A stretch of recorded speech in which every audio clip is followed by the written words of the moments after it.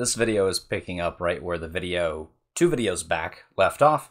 We are in part 070 loops, and we're going to look at break and continue. Never mind my little comment here that says I'm skipping this. I am not skipping this.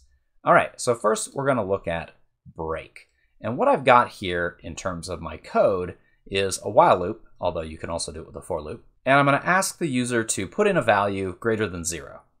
Now, if the value that they put in is less than or equal to 0, I'm going to display some output and then run the break command. And we'll see what happens when that runs. Otherwise, we'll skip this code and we'll display something out and just increase n by 1. We'll display the logarithm, the natural logarithm of a. You can't take the natural log of 0 or negative numbers, so this will prevent us from doing that. And then after the while loop is finished, we'll display out the value of n and we'll display that we're done. All right, and we'll dive back into the code here in a second, but let's run it and see what happens. Enter a value greater than 0. Great, there you go. And it takes the natural log of that. And then I do it again. Great. And then I say, no, I'm going to enter a negative number and hit enter. And it says, no, no, no, you must enter a positive number. This loop will terminate. N equals 3, and we're done. So we see that the loop stops running. The loop was going to repeat up to 10 times. We started with n equals 1. We said while n is less than or equal to 10, and then we increased n by 1 down here. So the loop should repeat up to 10 times. But what break does is that it immediately ends the current loop. You don't need any of this comment right here, right? That's just comment. The command is literally just the word break, nothing else. So when the word break is reached, the most recent loop that is running, the inner loop that is running, will quit and will go right down to the end of it. Not to the end of the if statement, but to the end of the loop. And then we'll run this code down here. And that if is quite important. It does not make any sense to have a break that is not both inside a loop, whether it's a while loop or a for loop, but also inside some sort of condition. It could be an if, or it could be an else if, or it could be an else, but it needs to be trapped inside of some sort of condition. Because otherwise, it's always going to run. And then you're always breaking out of your loop, and then your loop isn't repeating, so why did you write a loop in the first place? It only makes sense to have a break both inside of a loop and inside of some sort of guard, some sort of condition where it may or may not run based on something being true or false. And it works the exact same way with for loops. You can uncomment this and try it out for yourself. Link to this code is in the description. Also, I should note that all of this code works exactly the same in Octave as it does here in Matlab, but I'm going to continue onward and show you the continue statement. No pun intended there. All right, so here's the continue example. It's pretty much the exact same while loop, and it could just be a for loop instead, except for a little bit of what gets printed out. And in place of a break, I have the word continue.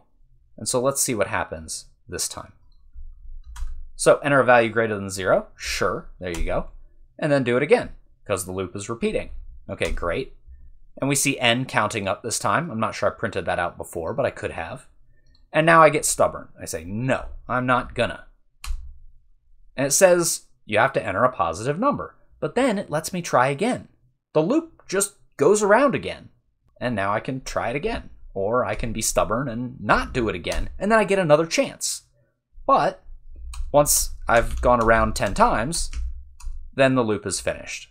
Now it prints 11 because n got increased, but it went around up to 10. So the big difference between break and continue is that break ends your loop. You go right down to the end and move onward. With continue, I like to think of it as a skip. We skip all the rest of the code in the loop, but we jump back up to the top and run from the beginning of the loop. So we don't need this comment at all. That's meaningless. It's literally just the word continue, all lowercase. The condition does get evaluated. If in here I made n equal to like 1,000, it would seem like this was a break, because the continue would say go up to here, and we would check, is n less than or equal to 10, and that would be false, and then it would jump down to the end. Now that would be silly. I mean, I could just put a break in here if that's what I wanted, but I wanted to let you understand, I wanted to make sure you understood that this does get evaluated when the continue is reached. And if this was a for loop, actually let's just run it as a for loop. Let's see what happens then. Enter a value greater than 0, sure, sure, sure, and now no. Let me enter a negative number. All right, Nope, you have to try again. Okay. Notice that n equals 5 was not printed. It went from n equals 4 to n equals 6. Now that's because this display down here and the n equals n plus 1, although that actually is irrelevant, that didn't have any effect. It's being controlled by this up here. This was not displayed because the continue says to skip all that. However, when we went back up to the top right here, the for loop moved n forward to the next value in the vector. That is what happens when using continue. All right, and that's actually it. Those are my break and continue examples. In the next video, I'm going to show you how to time your code and see how long it runs.